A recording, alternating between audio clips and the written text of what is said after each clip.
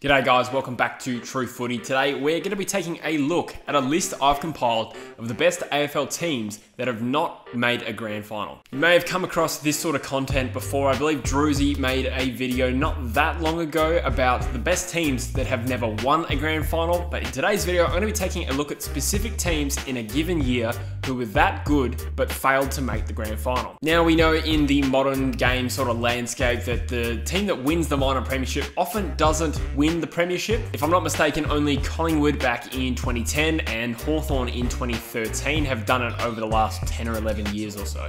But it's another thing again for the team that wins the minor premiership to not even make the last day in September. So in today's video, I'm going to nominate 6 teams that were minor premiers, played the season out really strongly, but failed to make the grand final and thus are largely forgotten. We'll start off with Essendon's 1999 team, who finished the home and away season with a record of 18-4 and 126%. It was a record that included a 26-point win over the eventual premiers North Melbourne and a 76-point win over the team that would eventually knock them out, the Carlton Footy Club. Now, for those unfamiliar, this was an Essendon team that boasted greats like Michael Long, James Hird, Matthew Lloyd, and Scotty Lucas. On top of winning the minor premiership, they would come out in the opening final against the Sydney Swans, win by 69 points and earn themselves both a bye and a home prelim final against Carlton. Now, the Dons were heavy favourites to win this prelim. They were paying $1.18 to win, and the Blues were paying a huge $4.50. Now, the Blues would get the jump in this game to lead Essendon by 4 goals at halftime before the Dons would fight back and regain the lead at the final change. The Dons kicked very poorly at goal in this game, registering 14, 19, 103, and this wasteful kicking at goal ultimately cost them the game. The Blues were able to pull off one of the great finals upsets and beat the Bombers by a point. Now, we know that in 2000, the year later, the Bombers came out and became one of the most dominant premiership teams ever in history,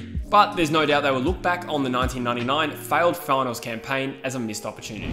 The next team we're going to highlight is Port Adelaide, in particular in the 2003 season. They went 18-4 throughout the home and away season, winning the minor premiership. They had 3 extra wins than second place and 4 extra wins over the eventual premiers Brisbane. Now, it's also worth noting that Port Adelaide actually did this 2 years in a row. They went 18-4, won the minor premiership, but in both 02 and 03 failed to make the grand final. Now, in both years, they would beat the Lions in the home and away season. The Lions, of course, winning the premiership in both seasons, but again, in both years, Port Adelaide would stumble at the first hurdle, being the qualifying final, setting up away prelims in both years. Now, despite being the top team in these years, they would lose both prelims by 54 points and 56 points respectively, earning them the unenviable title of being finals chokers. Now, as we all know, the Power wouldn't have to wait too long. In 2004, they managed to win the minor premiership again, this time made it all the way to the big dance and knocked off the champion Lions side in the grand final by 40 points.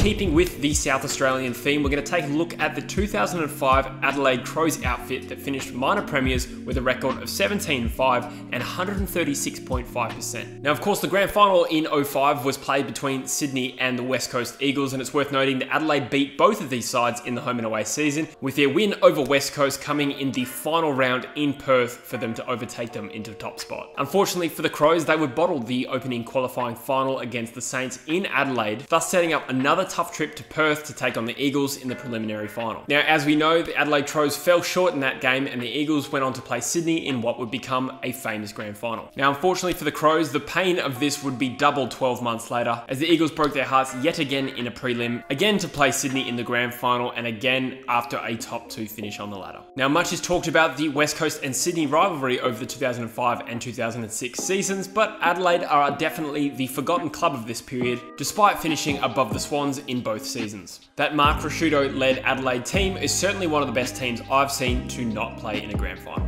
Next up, we're going to talk about the Fremantle Football Club, who in 2015 won their only minor premiership with a record of 17-5 and a percentage of 118.7. Now, the Dockers would gain top spot in round 4 and then went on an incredible run, starting the season 9-0 with big wins over West Coast, North Melbourne, and the D's in particular. Now, we knew Nat Fyfe was a brilliant player going into the 2015 season, but this is the season that the talks about him being a potential legend of the game really ramped up. He was in incredible form and and famously went head-to-head with Patrick Dangerfield when the Dockers took on the Crows, and the Dockers claimed what would become a famous 11-point win. Now, later in the season, Fife would cop some injuries. I believe he sustained a bruised sternum. He couldn't quite sustain the same level of form, and Fremantle's wind was well and truly taken out of their sails. They would limp over the line into top spot before an unconvincing qualifying final win against the Sydney Swans saw them earn a home prelim against the Hawks. The Hawks were far too good in that prelim final, and the Dockers missed out on a date with their crosstown rivals, the West Coast Eagles, the following week in the grand final. Now, there's no doubt that the Dockers ended the 2015 season in very unconvincing fashion. The Dockers would plunge into a rebuild the following year in 2016, but you have to look back on Nat Fyfe's injury mid-season, and there is a certain what-if factor about it. Another one of the best teams to fail to make a grand final would have to be Richmond's 2018 campaign, where they went 18-4, finished on top of the ladder, 2 games clear of West Coast with a percentage of 136%. Richmond led the ladder up until about round 8 before losing it to the eventual premiers West Coast, but when West Coast dipped, Richmond made no mistake and won the last 7 games of the season to clinch top spot. They would easily outclass Hawthorn in the opening qualifying final of the 2018 finals before earning a bye and taking on the Magpies in the prelim. Now, few people saw that result of that prelim coming, where the Tigers were absolutely blown away by a Magpie side that weren't given that much of a chance. Being both the reigning premiers and the minor premiers that year, Richmond were highly fancied to win that game, but Collingwood absolutely blew them out of the water. It remains one of the greatest AFL finals upsets we've seen in the modern game, and 2018 will be the what-if year for Richmond, having won in 2017, 2019